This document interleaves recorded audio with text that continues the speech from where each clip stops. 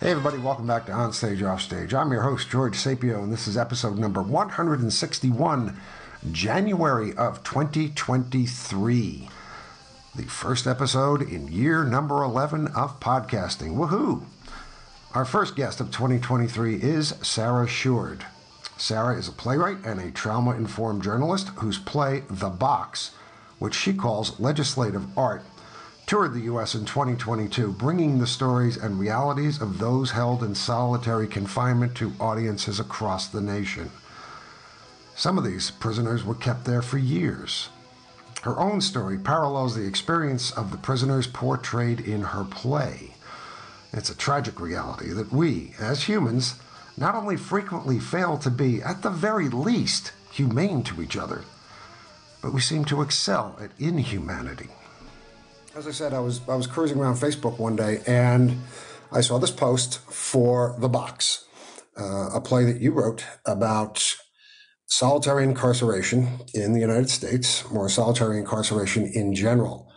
And what I read about it was absolutely fascinating, including the fact that you had actors who had actually spent time in solitary incarceration, and 99.9% of the general public has no idea of the reality associated with this, myself included. Even though I have toured a couple of prisons and have had the daylight scared out of me just by the fact that it is a prison, this is a reality that nobody really else sees. So please, let's talk about The Box. When did you write it? How did it come about? And let's talk about audience reactions. Yeah, okay.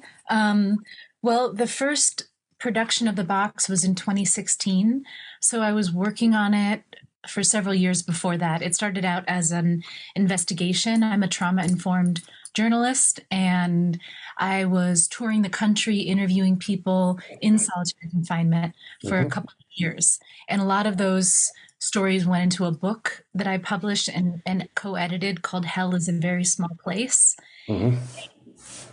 I wrote people letters for 6 months intensively, and then I did my best to visit them wherever they were. I visited a dozen facilities, solitary confinement pods in prisons from New York to Florida to California.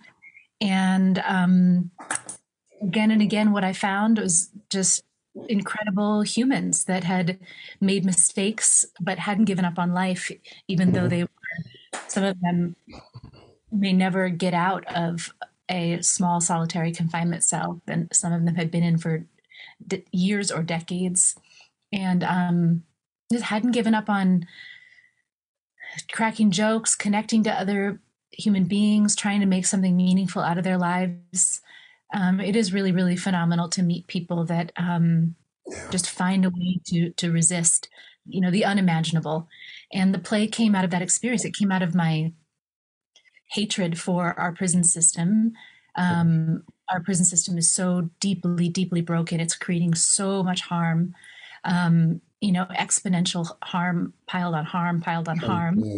And that it affects all of us. A lot of people, especially people that may not know anyone that's incarcerated or have never been incarcerated, live under the illusion that they're not being affected by this institution. But it affects everything in every other institution. It affects every community. It affects our psyche to live in a country where millions of people are locked in boxes.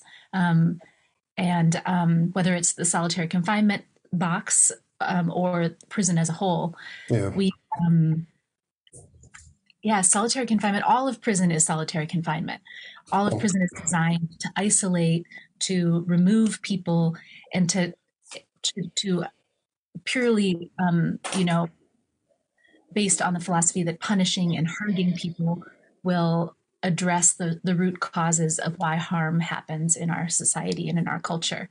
And it seems more like a revenge-based process than it does about a punishment-based process. And I know there's probably a fine line between the two, but when you talk about intent, I think possibly it stems more from the general public wanting redress, wanting something to happen to these people who have done something to us, which only exacerbates the problem. Because as you said, it doesn't do anything to stem the root cause. So, yeah, I'm sorry to interrupt, but yeah. No, I think that's right. And I think that the public has been lied to, and led to believe that revenge will make us safer, will make us feel better, will prevent more crime. And it doesn't do that. Crime happens in certain, because of conditions. Mm-hmm. People do horrible things because they haven't learned any better way of dealing with their feelings often. Yep. A lot of the formerly incarcerated people that I know that have taken another life, they say, if I had just asked for help, I could have done so many different things. If I hadn't been so proud, if I hadn't had this, whether it's toxic masculinity or, generational victimhood, systemic racism, there's people don't want to hurt other people. That is like the tiniest percentage. And if it even exists, I don't know. I'm not an expert, but it's 1 in a million of the people that we lock up maybe is without hope of being, reformed or rehabilitated. And everyone, deserves a second chance. All of us want second chances, right? All of us that are not. Absolutely. We want to understand that the worst thing that we've done doesn't define us. We want people to see our humanity, and yet somehow we've been taught that we have to negate the humanity of millions of people, and it is very much connected to systemic racism in our country. It came out of slavery, and the legacy is still very, very strong. You see it everywhere. A lot of the very buildings that are now, horrific jails or prisons where Black and brown people are being tortured were the same places where former slaves had to break rocks to buy their freedom. Sure. And legacy is impossible to separate. Well, when you say slavery, I'm sure there's a lot of folks out there who are going to toss their head back and go, I think she's exaggerating just a little bit here. But when you think about how many of our prisons have become privatized, they are businesses. And the people who are incarcerated are working pretty much as society's slaves, modern day slaves. And trying to get that argument across to folks that's always a tricky one, but I think it's a true one. Yeah. And, private prisons are horrible. Some of them are in some ways better than the public ones. It really depends on the prison. Mm-hmm. But all prisons are intricately interwoven into our economic system and our system of capitalism that you can't separate from the history of slavery and racism in this country. It's just interwoven with all of our social problems, right? Because that's where we dump human beings instead of addressing, what is the problem? What could possibly have driven you to this?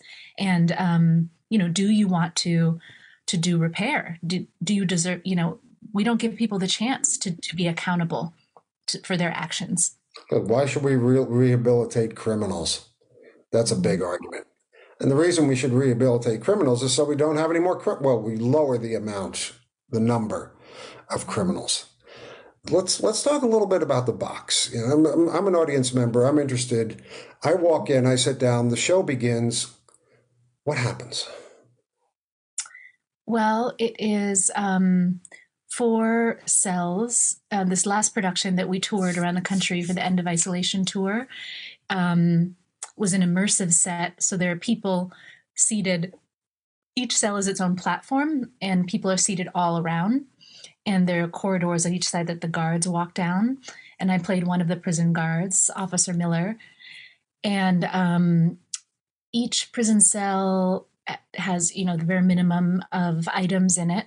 Mm-hmm. And the first 10 minutes, nothing happens. It's the guys just being in their cells and the guards patrolling.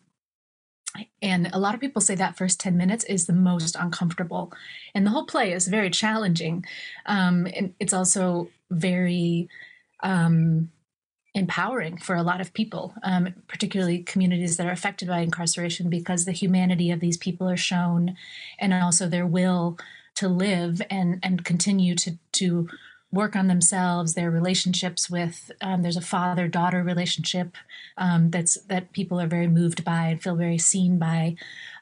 So it's an intense play because it doesn't sugarcoat. These people are in a torture chamber.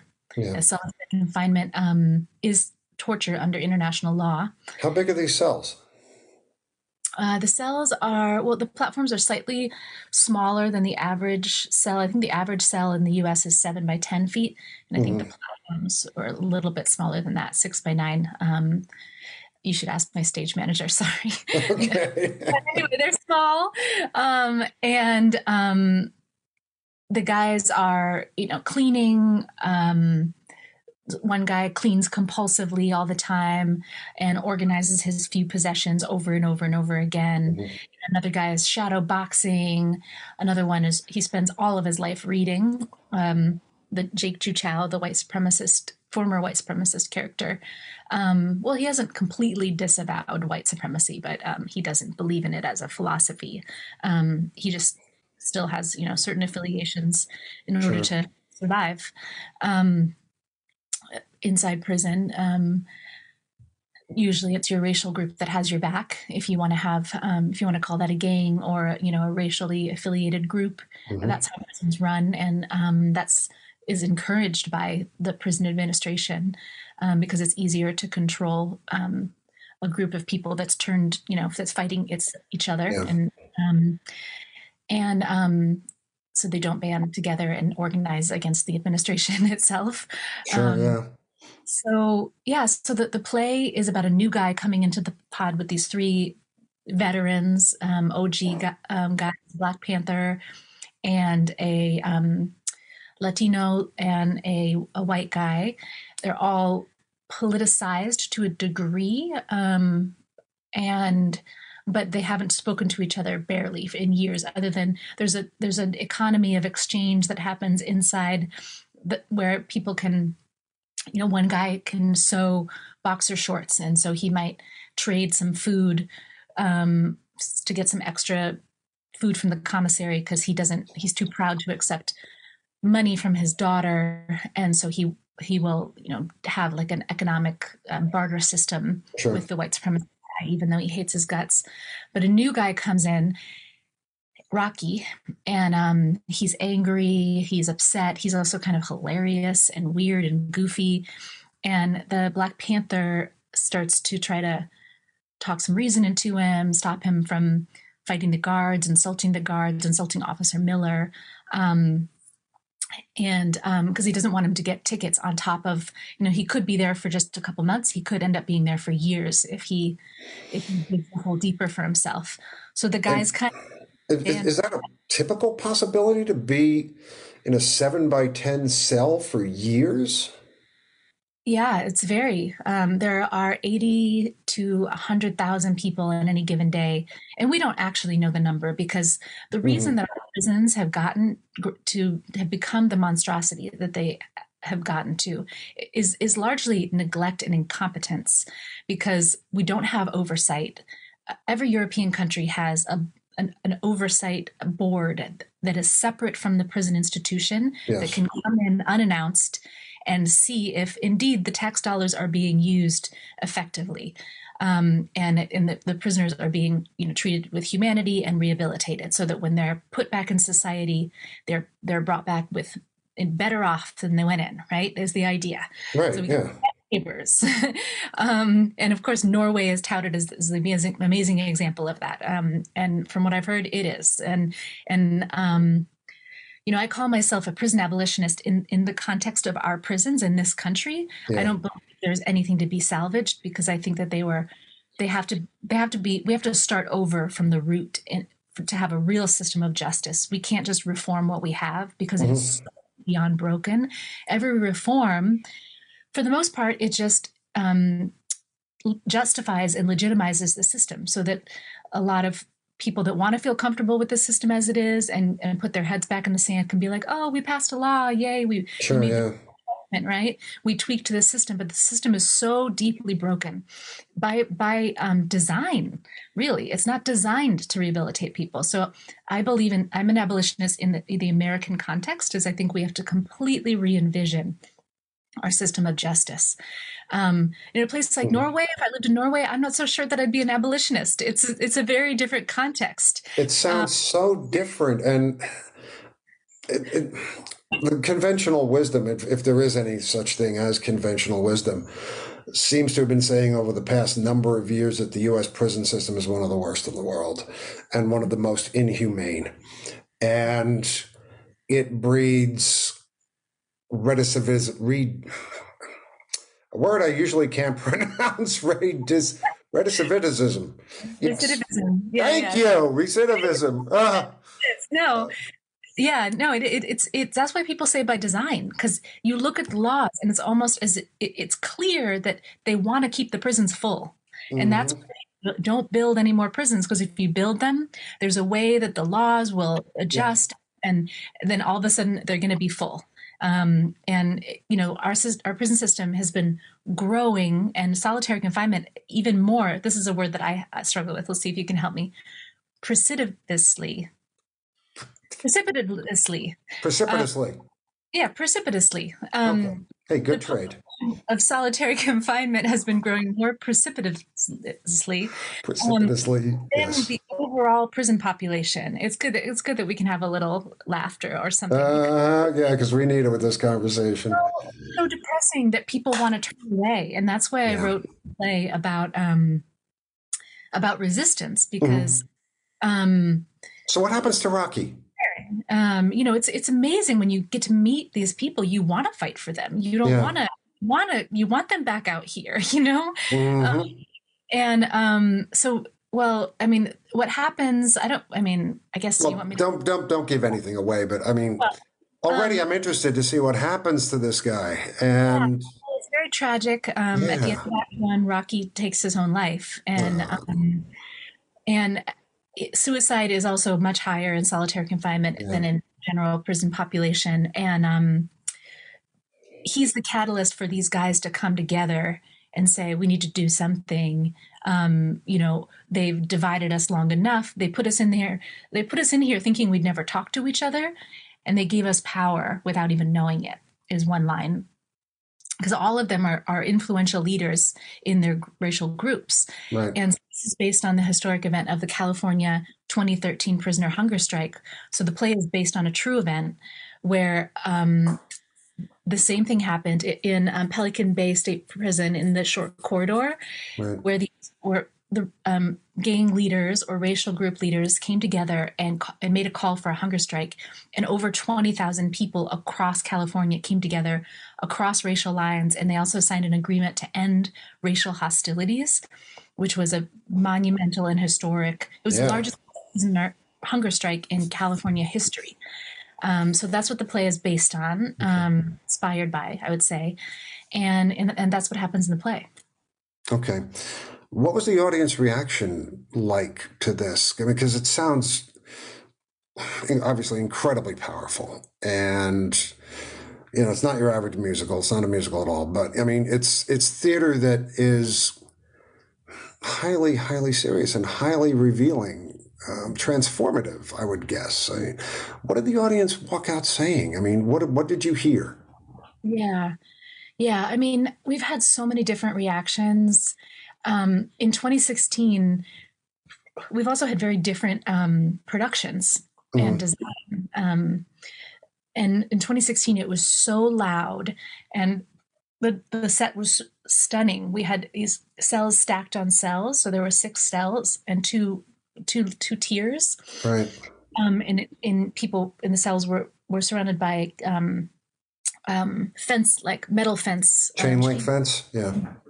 So you could see these cages, and it was like an insane asylum. And the design, the sound and visuals were so dialed up.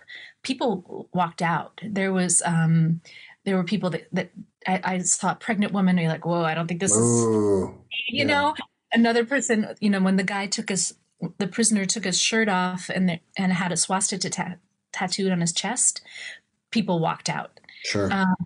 And so we toned it down to a degree because we wanted, both for two reasons, that there's a two-prong audience. It's people that don't know what it's like in prison, that a lot of people in that first production were so shell-shocked after Act One that they were just in disbelief, in this cognitive dissonance. It can't really be that bad.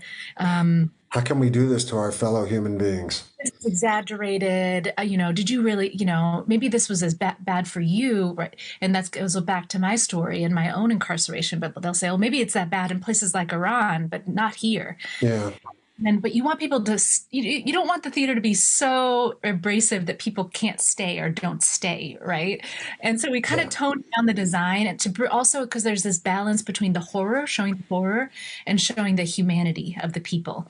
And if the horror gets too dialed up, you lose the humanity. And so I think we really struck the right balance for the End of Isolation tour last summer. We toured to 10 cities, and it was very clear our objective was legislative art, going to places where communities are fighting this practice, are fighting to decarcerate, because the best way to end solitary confinement in our prisons is to decarcerate, to shrink our prison population, because it's inevitable. The more people we have in our prisons, the more overcrowded, the more people that are there that have no business being there, that need help, that need treatment, the more people are going to end up tortured in solitary confinement. It's a control mechanism within our prisons, and is often the most vulnerable populations that are subjected to it, not the worst of the worst, not the serial killers. It's the mentally ill, it's the LGBTQ, it's pregnant women, it's the people that the prison administration can't deal with because they shouldn't be in prison. And that's not a place for them. And so they put them in these conditions that make them far worse. So these audiences that we traveled to were large, like communities that are heavily impacted by, the audience heavily impacted by incarceration, formerly incarcerated themselves, system impacted.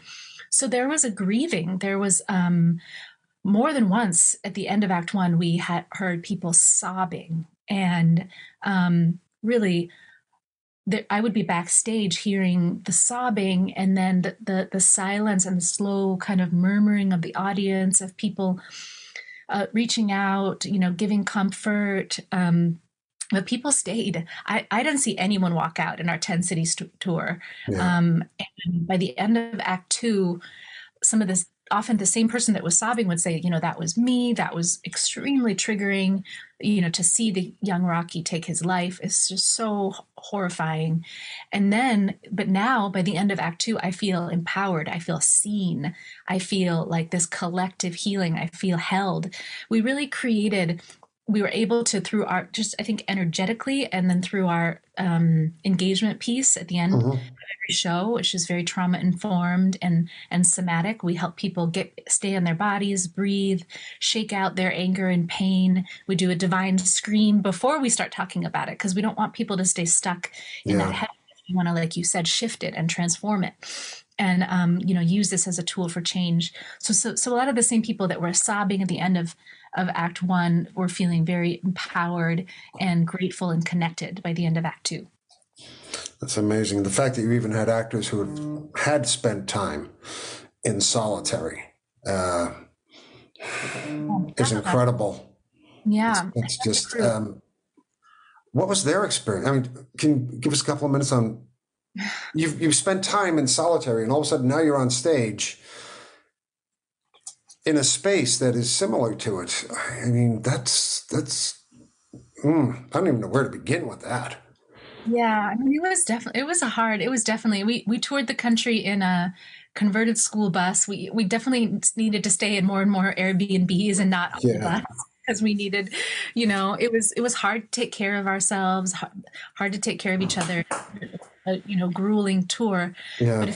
But people, I mean, especially the formerly incarcerated people in our crew were the ones that really wanted it, that really needed it. And got so much nourishment from the audiences, so much nourishment from seeing the face of this movement across the country, from Fayetteville, Arkansas to, Baltimore to Austin, Texas, just to see again and again, just these incredibly, passionate and resilient badass organizers, many of them formerly incarcerated themselves, families. They're not going anywhere. There's no way to put the cat in the bag when it comes to the movement of, resistance to our prison system. People are never going to give up or stop. Stop demanding something better. And so, it's this balance between being very inspired and very exhausted and often triggered by the experience. I mean, I think I think I can speak for at least two of the formerly incarcerated actors. It really brought back, their characters became more and more like who they were in prison. And, you have to love your character, and their characters would, just bring up parts of themselves that maybe had been buried. Because when you leave solitary confinement in particular, it's hard. Most people don't talk about it. I spent a year in solitary confinement in very different conditions. I was held as a political hostage by the Iranian government after living and working in the Middle East. Right. Yeah.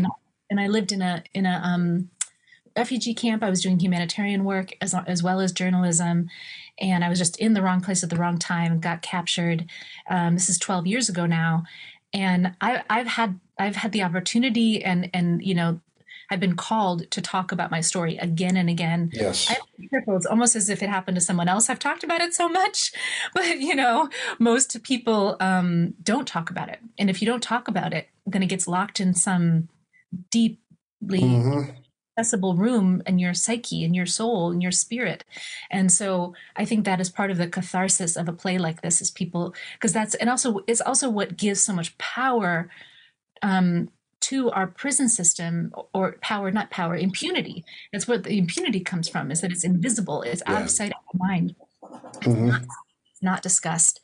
And so, I think the catharsis is and the healing is also struggle, and is also hard. So it was a struggle summer, and we call our bus the healing bus, but it's also the struggle bus, because it brought up a lot for a lot of us. But people had each other's backs. No one got COVID. We have an amazing bus driver, Rob Connell, who is my co-organizer, and Zeph Fishlin, our stage manager. They devised this phenomenal, brilliant load in and load out on top of the bus, lighting, sound. Every performance was phenomenal. Everybody showed up for the work, 1,000%. I've heard the term theater in a box, where you walk in and just pop it into somebody's already existing space. But it's the first time I heard theater in a bus. Yeah. Yeah. The technical aspects is a whole nother show right there, which I would love to get into at some point, because I love tech work. I just want to say I really love this word, decarcerate. Yeah.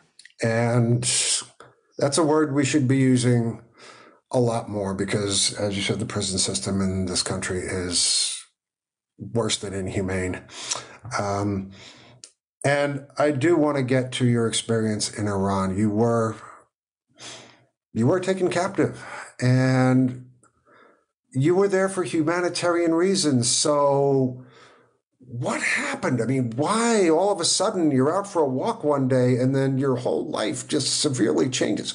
What happened? Yeah, well, I've lived a big life. I'm a very adventurous person, and I wasn't just out for a walk. I was hiking in northern Iraq, right. Iraqi Kurdistan. So I was on a trip, northern Iraq at the time. This was before ISIS. So at the time, no American had ever been killed there. It wasn't a war zone. It was a very pro-American part of the Middle East. What year is this? 2009 and 2010. Okay. The Iraqi Kurds were protected by George Bush from Saddam Hussein. So there was like a George Bush high five. A lot of people just excited to see. Yes. So I didn't agree with, I don't really like being celebrated for that reason, because the reason I moved to the Middle East is because I'm very anti-war. And in my 20s, I was really active in the anti-war movement against the wars in Iraq and Afghanistan, and I was teaching Iraqi refugees in Syria. But our guards were down in northern Iraq. I traveled in Yemen. I traveled in, Israel, Palestine, Lebanon. And I wasn't in a war zone. I wasn't in a scary place that hates Americans. I was in a place that was pro-American.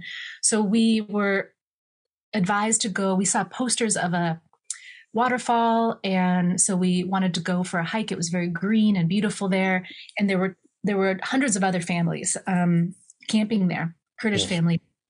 And if we made any mistake, we hiked too far, and we wanted to get to the top of the ridge, and it turned out the top of that ridge was an unmarked border where left unmarked intentionally, so smuggling could happen between Iraqi Kurdistan and Iran. But of course, we were just such a valuable, pawns to just walk into the laps of the Iranian government. They, I think, if anything, there was indecision, which is why we were there for so long. I was there for 410 days in solitary. Oh my God! And the hardliners wanted to keep us. I mean, if they could, they would have probably had executed us and framed us as spies. But the more diplomatic wing of the Iranian government wants to have good standing internationally. And so there were a lot of governments that were the Swiss government, the Omani government, eventually the Iraqi government and the Venezuelan government got involved. And these are allies that wants to be the Iranian government, and President Ahmadinejad wanted to be in good standing with. So eventually the pressure just got too great against them, and it's diminishing returns. We're not as valuable if they're losing respect in other areas. It's just not worth it. So they let us go. After 410 days, you said? My God, why would it take so long? I mean, you were three hikers. You really had. Well, the Iranian government doesn't have any other leverage. I mean, this is what happens when the U.S. has been, the U.S. took out their democratic leader intentionally with a coup. Yes. And then the Iranian Revolution happened, and became very anti-American, and so the Iranian government uses that their criticism of America's foreign policy in trying to control Iranian politics, and they use that as an excuse to oppress their own people, and the same thing with the whole nuclear project. They want a seat at the table. They want a voice, just like every other country wants a voice. Yeah. Refuses to give them a seat at the table, so they're going to continue to use illegitimate, inhumane means. I don't agree with it. I don't think it's justified, and. But they wanted, in our case, I think you referred to humanitarian. We later found out that they were using us as leverage to get the U.S. to just sit down behind the scenes and have a conversation around the nuclear deal that Obama eventually passed, and of course Trump destroyed. So, and that is, countries talking to each other, sitting around, coming up with a deal to protect and de-escalate. Very good thing. So in a sense, my suffering wasn't in vain. It wasn't used for something bad, which is what I hated, but it's not justified because, governments should be doing better than this. We should be doing better all the way across the board. And, I wouldn't even dream of diminishing your suffering for an ulterior motive, because you were kept in a foreign country that we have been demonizing for many, many years. The average American has, in the single digits, actual knowledge of what happens in the Middle East. Very few of us ever go there, right? As tourists. Very few of us ever go there to discover what these folks are like. And once you do go there and you discover, hey, they're just people. It's the governments that go nuts, and they make the situation so much worse than it ever happens to be. Yeah, exactly. Well put. And I think that is a really important point. I mean, I feel so expanded in many ways by my experience. I mean, I'll never be the same. There was a loss of innocence, a loss of just kind of.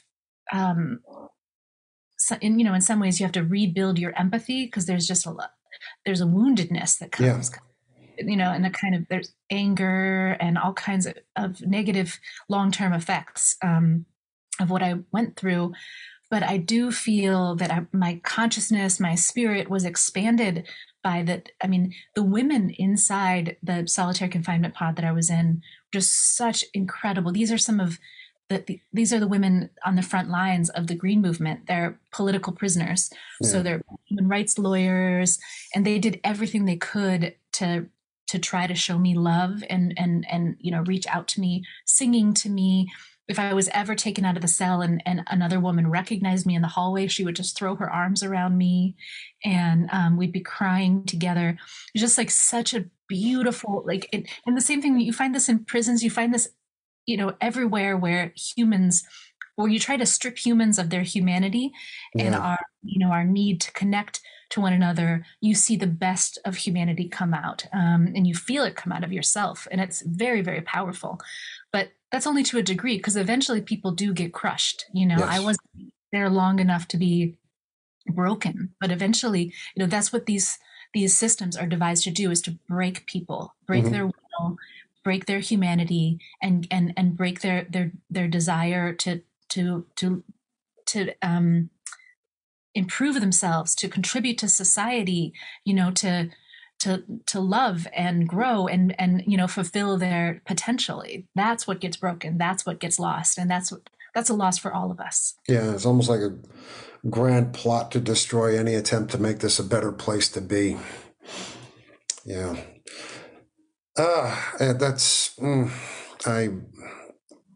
There were 5,000 questions I want to ask you about this, but we don't have the time for this. But I do want to get back to the box. And a lot of people say, well, theater doesn't really, theater is theater. And it's nice to have something artistic and make a statement, but what good is it ever going to do us?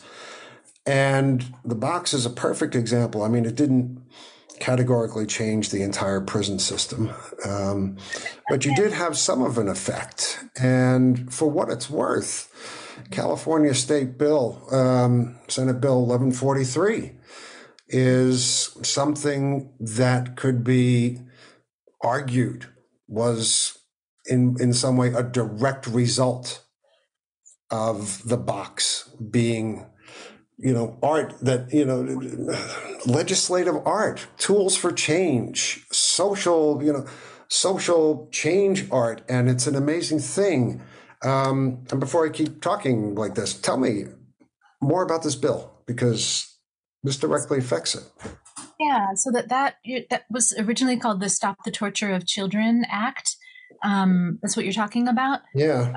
Passed in 2017, and Senator Mark Leno was a big supporter of the box, continues to support our work. And that's where the idea of legislative art came from. That's why we chose with the End of Isolation tour to travel to cities where there is a bill that they're trying to pass, or they've passed, but it hasn't been properly implemented, or it's passed, but it's not enough. Because that's one of the things with these movements is people work to pass a bill, and then they have to work to make sure that it's actually implemented, that the prisons do what they're supposed to do and abide by the law. And so that's why these grassroots organizers around the country are the ones doing the work that our government and should be doing in making sure that people are not abused inside our prisons, that people are treated like human beings. And so there's a concept. Yeah. Treated with a little dignity. I mean, yes, they've committed crimes, and some of them horrific, but for the most part, these are people who made bad mistakes, and they can be rehabilitated. Their lives can be turned around to something, productive and fulfilling. Yeah. And, I think that abolitionist work in this country, it's everyone that's contributing to the positive institutions that are meeting the needs of the most needy in our country. So it's the nurses, it's the people, taking the recycling, Yeah. therapists, right? It's the body workers, it's the teachers. To me, that's all abolitionist work, because it's meeting the needs of the people in our society. And when people's needs are met and people are treated with dignity and humanity, then they're less likely to end up in prison. Of course, many people are targeted just because of systemic racism. There's Right. nothing to do with anything that they did. So the people fighting racism, obviously fighting racism is abolitionist work. Fighting against domestic violence is abolitionist work. Men doing their work on their toxic masculinity is abolitionist work. All of it is contributing to a world where prisons are not how we deal with our problems. Yeah.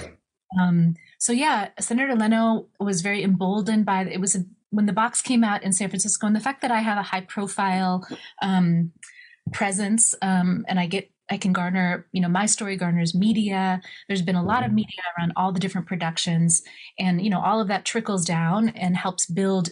We're a droplet in a wave. There's a million things contribute to the successes and the changing. Legislative is one way to measure success, and it's a limited way. It's important, but yes. The story that people have about who are we incarcerating and why has changed in California because of the prisoner hunger strike. Who are we putting in solitary confinement and why? Once the story of enough people changes, then politicians will respond to that. Legislation stems from that. Right? Storytelling is in and of itself what changes policies and how we treat each other, and has that long-term effect, and it can't be taken away. We can't have a new president come in and then take away once people know the truth and have their hearts have been changed. That's lasting. That's like putting the toothpaste back in the tube. You can't do it. You can't do it. It's generational. You raise your kids differently. You talk to your neighbors differently. You take care of your elders differently. Small humanitarian victories. Little bit by little bit. That's why we're all still here. Yeah. Let me ask you this, because you said that the three of you in Iran were used as political pawns and by the government to achieve something else. Do you see any similarities between yourself and Brittany Griner, who's being held by the Russians now because they're claiming she walked in with drugs and... it could be a simple misunderstanding. They could let her go, but yeah, absolutely. I mean, what's that trying to do? Nothing good at all. I mean, I'm not. I don't know all the details, but I definitely support Brittany, and I definitely support her freedom. And I don't think she deserves to be imprisoned. And all of this becomes political, right? And it all goes back. Who's to blame? Our country, our governments. They are the ones that are responsible for creating and for averting war and keeping us safe. And I've been a critic of my government's foreign policy for a very long time. Since my 20s, when I was in the anti-war movement. Yeah, we do much better when it comes to diplomacy and preventing Americans getting caught up in these are it's like you could call it utilitarianism. It's a means to an end, but who is it hurting? It's hurting people on both sides. It's hurting Russians, it's hurting Americans. It hurts the innocents. Innocent people are the ones that get caught in this thing. It's not like we're sending the politicians. There was a commercial 30, 40 years ago where it postulated that instead of sending the people out to war, we put the two leaders into a ring and have them duke it out. And I know it was silly, but it spoke to a common truth that war is the inevitability of failed policy and the inability for humans to recognize each other as humans, even though we're grossly different in many ways. And that's a positive thing in most cases, because we build and we grow and we discover and we become kinder people. Our species improves, and it's just a shame to see all this inability to make that happen, to just look into our hearts and try and do something to improve the lives of people who need a second chance. We need a chance in the first place, because like you said before, many of us don't have that. Many people we know, many people we see don't have that. Right. So, yeah. And you may not see that on the news, but it is happening out in the world and in the country. I mean, for us traveling for 2 months, meeting people on the front lines, just the outpouring of humanity. And this was, 10 years after my original investigation of traveling across the country and going inside prisons. And people, you can get too caught up in all of the whatever makes it into the news. I'm not saying it's not important to know what's going on in the world, but people don't pay attention to what people are doing in their own communities and how inspiring it is. And we're doing a documentary about the tour that shows the face of a lot of these communities. Instead of, it's just I think that we don't necessarily, yes, things are really bad. Yes, things are really dismal. Yes, governments are to blame for almost all of it. But we also are a lot of us doing the important work of changing ourselves and, doing the anti-racist work, doing our own healing work as far as what stories and belief systems have been passed down to us that don't serve us anymore, that if we're going to come together as people and look at our collective future and the collective interests we share, everybody needs to do their own work in their own community, and that is enough. Don't give up. Don't decide that things are too bad and it doesn't matter, because everything matters. Every single thing that we do in order to heal and grow and live in alignment with our values, it's droplets in a wave. The wave just grows and grows. Absolutely. And that's what we're not taught. We see the illusion that, yes, we can change the world. No, you can change your community. You can change the housing development you live in. You can change something about your neighbor's life for the better. You can make a small change. It's if it's not big and it's not grand, it's not worth it. And that's nonsense. That's always been nonsense. It's looking around you and doing something good for somebody else who may in turn turn around and do the same thing for somebody else. And that's how we make ourselves better. Sarah Shourd, this has been... Don't forget our incarcerated people, because they need us to make lives better. Yes, I know. For our neighbors as well, and our returning citizens. Exactly. Thank you so much for being here. Thank you so much for talking about all this difficult work you've been doing and the very difficult time you spent in Iran, which I don't think I'll stop thinking about for a very long time. This was really great having you here. That was really great. Yeah, I'm excited about, I just want to say hi to your audience, and just everyone can reach me. I'm really easy to reach at sarahshourd.com. Okay. I just love to hear from anyone who was interested in this work and wants encouragement or direction. And we're all stronger together. So thank you for doing this, George. Anytime. Hey kids, thanks for listening to On Stage, Off Stage. On Stage, Off Stage is produced monthly, and all of our shows can be found at onstageoffstage.org and also on iTunes and Spotify. If you enjoy what we do, please recommend us to your friends. Don't forget to like us on Facebook and follow us on Twitter at OnOffStage.